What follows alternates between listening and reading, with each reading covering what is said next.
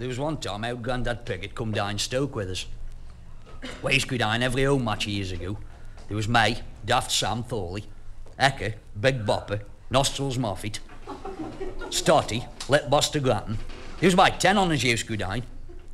Of course, we'd all meet up in Tommy Dawkins' pub at dinner time, get some ale down us, then go down Bowden End. Daft Sam, I used to work on this engineering firm, and I used to make these, like, what he used to do is graft like little lumps of lead onto out dart flights. He used to chuck them, they used to go for miles, they would. Get one of them back of the head, and it did just clear the passages. Anyhow, this particular day, Stoke and playing Derby, and Owd Grandad Piggott is at the Louse End. So let Buster Grattan says, come down Stoke with us. I says, I'll tap thee down on the back of my bike. Well, he says to say Owd Grandad Piggott in a crash helmet. Remember them Owd Dan Dare comics? The Mekon. Remember the Mekon, that bloody thing with no ears and a big grain head? I look spit image on it in Big Gullickson's crash helmet. And he goes down there, and where you stand about halfway down back at Bowden End. And of course, Owd Grandad wasn't very big, and I started chuncing and cussing because I couldn't say. I says, this isn't the place for they, the host. I says, out pensioners go over in stands. If Stoke score, they can get carried down these next 5 steps. I'm stopping here, I says. If anybody jostles me, I'll jostle them back. Well, anyhow, trouble started just after half time. There was about 50 Derby supporters back at the goal, and Stoke had just equalised.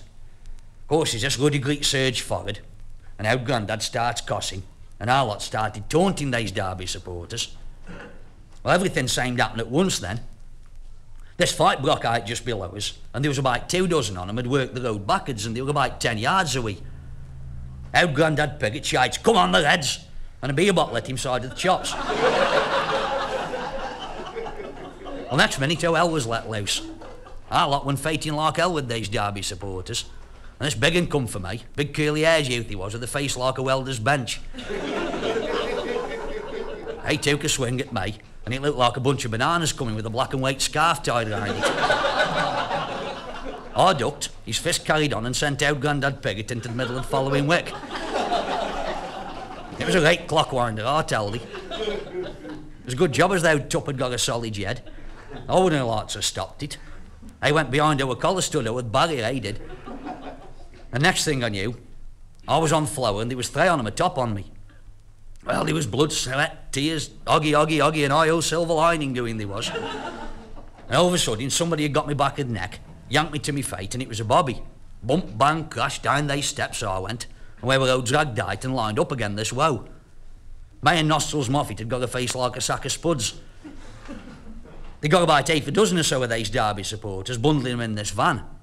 Then, just as they were tacking his names and addresses, SOS from back of the goal. This inspector says, get down there quick. I says, an old bloke. He's taken his braces off and tied a crash helmet to him.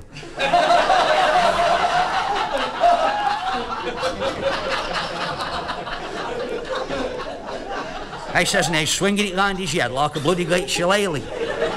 He's going through them Derby supporters like a threshing machine. Get in there, I says. Well, they forgot all about us then. Of course, we got over this woe and we went across the car park and we went hell for leather up Wealdon Road, then we got a wee say. I took 12 on them pacify Owd Grandad Piggott. I didn't attack much finding.